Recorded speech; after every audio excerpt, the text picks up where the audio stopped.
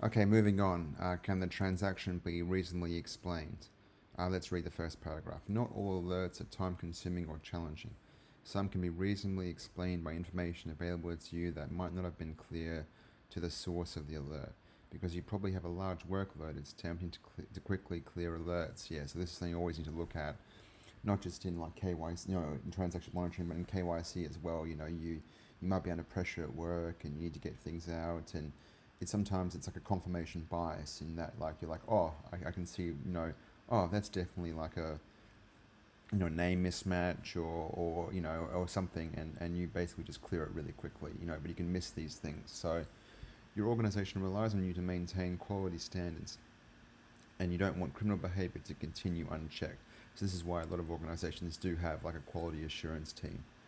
So they basically, they go through multiple levels just to check to make sure they're clear. So you not only have to do it because it's the right thing to do, but also, you have to be aware there's going to be quality control checks later on.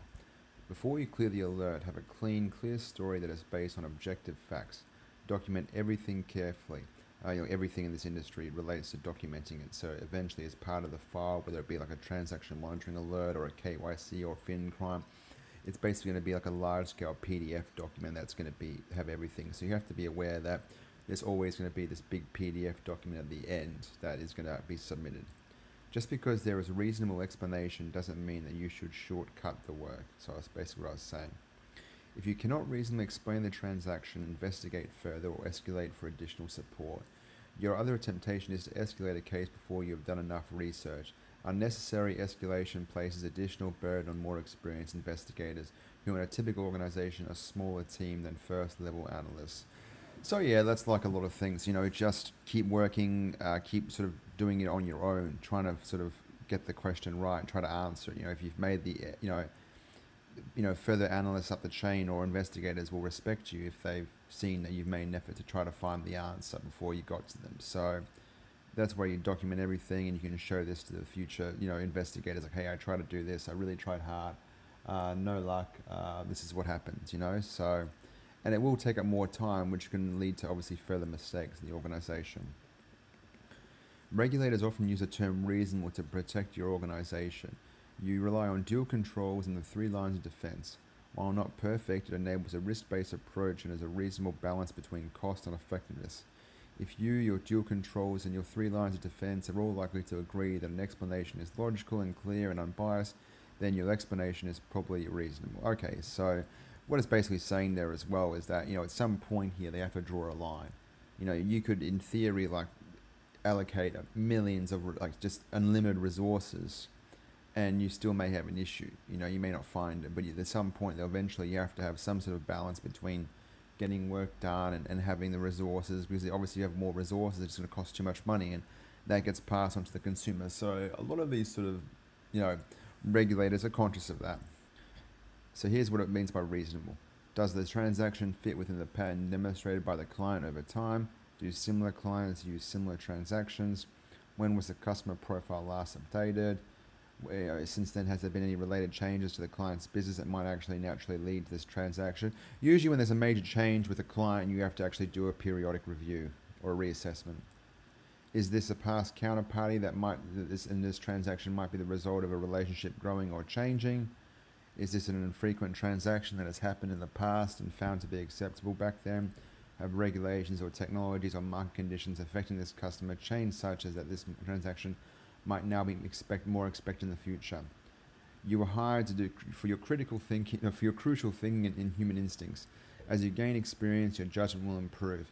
You will be able to move more quickly and efficiently to decide if a transaction can reasonably explain or if it should be researched further. So look, obviously there's a lot of AI and data analysts and technology coming in to sort of automate what we do, but at the end of the day, there's still always going to be, things will get more sophisticated, and there will always be transactions that will need some sort of human element to make a judge. Okay, documenting your research. So basically, what this documenting your research just means is that you have to show that you've documented everything, and that you can prove that you can prove your solution here. So whether you can't actually even find anything and you have to escalate to an investigator, you have to be able to prove that's the case. Or whether you actually approve a solution here, then you have to, and then you can close the case, and you can prove you can close the case. and a lot of these documents get put into a large PDF file, which large file you combine them together in Adobe, and you have a large file, and that usually goes on the customer file. So these are records, for the bank, so it's important. But let's go through it. To demonstrate that your organization has undertaken appropriate research to prevent financial crime, it is important to create an audit trail. So this is what I was talking about here, an audit trail. This means documenting the steps you've taken to demonstrate compliance efforts to auditors and supervisory authorities, include in how any inaccuracies or false matches were resolved. Some of this was straightforward, as one source may be older and therefore less reliable than another source. You can save documentation as PDFs printed out or collection, which I mentioned usually happens. By printed out, I mean like you print as a PDF and the file is available for you, or collected in some other manner according to your organization's record retention policy. You might always get a question talking about what is the time frame for record retention. It's usually around 7 years. That's usually the sort of the go-to amount. The process itself is defensive. Capture every relevant piece of information so that the process is defensible. A lot of bosses in AML will say you need to do your file so we can defend the file. That's something that we mentioned a fair bit. Once documented, your research should be properly and securely stored to respect privacy laws and data security. It's actually becoming a much bigger thing now as well within not just Europe but America and Asia now.